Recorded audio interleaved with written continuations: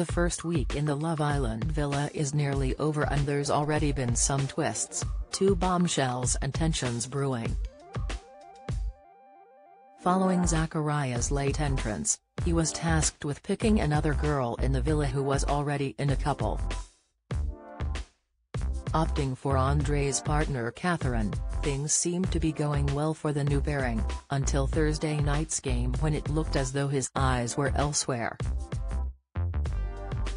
As Molly was dared to snog the 3 islanders she has the most sexual tension with, she chose her partner Mitchell, Zachariah, and Tyreek.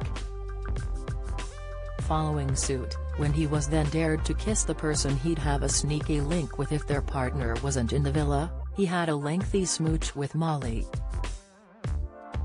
Unimpressed, Mitchell commented, "Oi bro, come up for air yeah."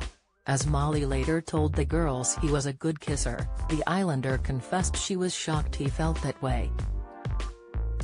However, with fans rooting for her and partner Mitchell to remain solid in the villa, viewers took to social media to warn her to stay clear.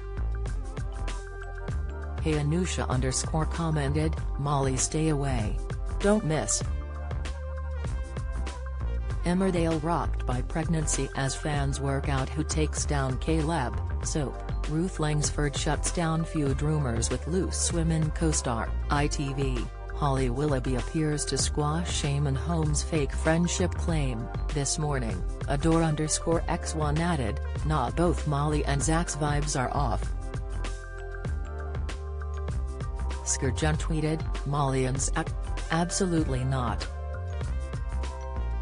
Twitter user Queen_Starzy commented, "Step away from Zach Molly." Tathikby fumed, "Molly's innocent girl act is pissing me off," and GL Vogue's Rare said, "Molly needs to stay away from Zach." Need Mitchell popping the girlfriend question by tomorrow stat. According to bookies Paddy Power, the latest figures show Molly stands a chance to be his next partner with odds of 5/4.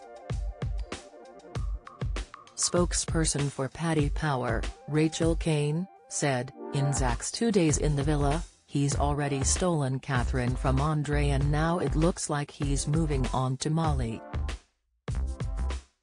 When it comes to quick breakups, he's even giving Taylor Swift a run for her money." Breaking up not 1, but 2 couples in the space of 2 days doesn't look great for poor old Zach. Noble by name, but not by nature.